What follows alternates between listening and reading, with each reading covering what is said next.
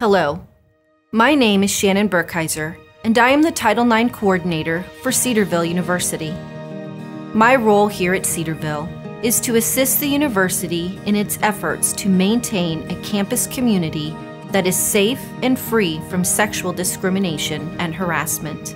My office does this through ensuring that Cedarville's policies and processes follow federal and state statutes, providing prevention education for our campus, and overseeing the university's response when a report of misconduct is received.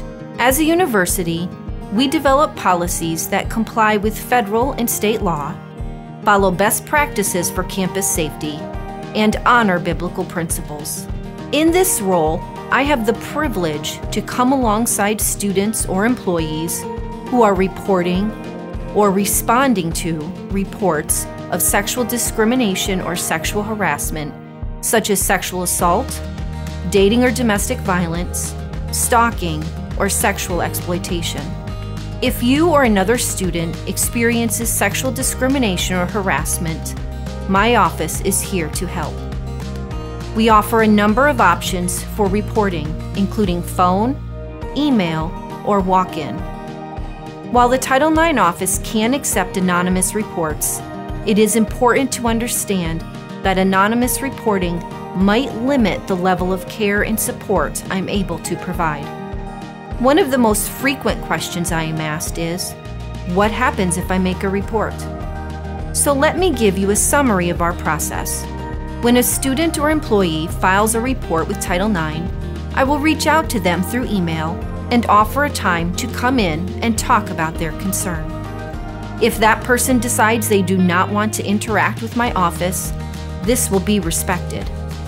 If the person chooses to come in, he or she can bring an advisor or support person with them if they wish. During this first meeting, our focus is on hearing the concern and offering supportive measures that may be needed. I also provide an overview of our Title IX policy and procedures and the options that are available to them. These options range from requesting only a supportive response, requesting an informal resolution process, or filing a formal complaint asking the university to investigate to determine whether there's been a policy violation. Regardless of the path that you choose, I will be available throughout the process as a neutral party to provide support.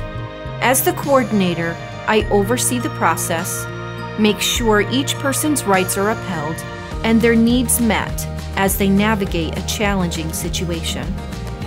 In my role, I do not function as an investigator or as the decision maker for our cases.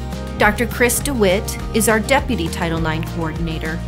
She assists by reviewing for compliance and with overseeing cases when needed.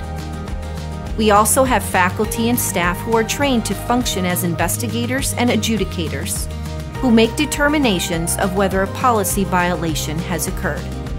We hope that you don't ever need to access the resources or processes of the Title IX office. But if so, please know that we are here to help and to walk alongside you.